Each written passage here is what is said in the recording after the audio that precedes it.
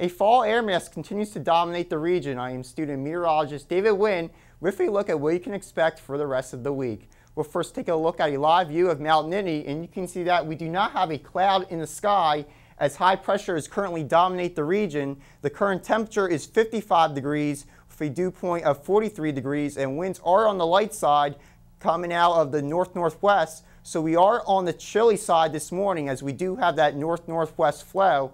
But we'll now take a look at the rest of the Commonwealth, and you can see that much of the region is coming in at the mid-50s at this hour with a temperature of 56 degrees back in Pittsburgh, 59 in Erie, and in Philadelphia is coming in at 60 degrees. So the majority of the state is on the chilly side, but as we do head into the afternoon hours, I do expect temperatures to warm up a little bit, and things will start to feel a little bit warmer.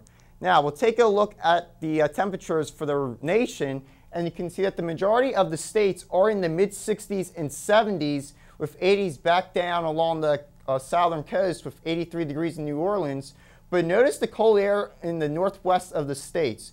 That is basically a sign that fall is finally starting to make its way in, as we are starting to see that cooler air work its way in. So as we start to transition into fall, we will begin to see this colder air continue to work its way in, and as a result, things are really going to start feeling much colder pretty quick.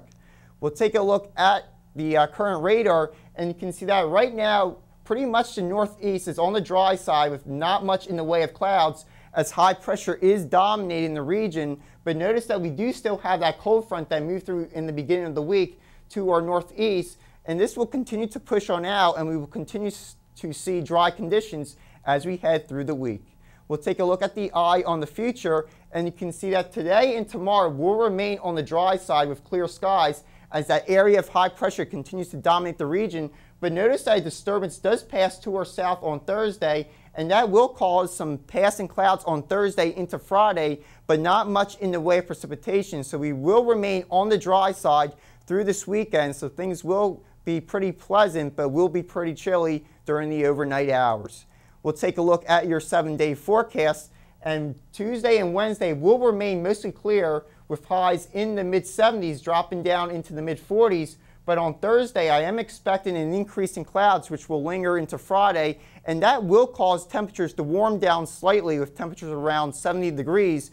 But as we work our way into the weekend on Saturday and Sunday, expect sun and clouds with temperatures to remain in the low 70s, but our cold front does arrive on Monday, so I am expecting some showers with temperatures in the lower 70s. That is all that I have for today. For the Campus Weather Service, I'm student meteorologist David Witten. Have a great day.